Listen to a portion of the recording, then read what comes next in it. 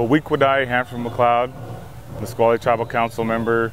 I've been a coordinator on this canoe family for the last 15 years.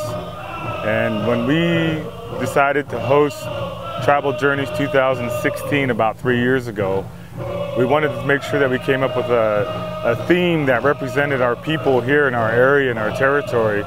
So the story comes from Grandpa Billy Sr. telling to a lot of our community years ago when he was still here with us.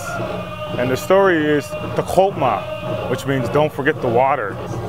And every summer this journey, as it goes on, you know, the host nation always comes up with a theme that pertains to their people and to their area and to their territory.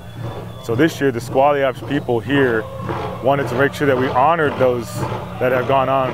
Medicine Creek Treaty, the signers there, our mountain, the water, you know, the Salish Sea, what Uncle stood for, you know, what he wanted to see happen here. And that's that. Clean up this water. Make sure you have this water here for the next generation. So that theme that we put here, because it's not only here in our territory, here in the lower Salish Seas, but it's all the way through here. Everyone's fighting for their waterways. Everyone's fighting for the water. And so, as Native people, we know what it takes to take care of this earth, Mother Earth, Turtle Island that we're on. The teachings that were given to us, this is what we're doing. We're passing it on to the next generation. And that's how it was passed on to us. You know, they call them stories, they call them legends, but it was who we were.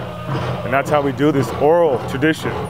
And this potlatch here today that you see in here is one that we wanted to make sure that we honored everyone in our territory all the way up north, as far as the East Coast came here to honor our invitation, our theme, Takolma, don't forget the water.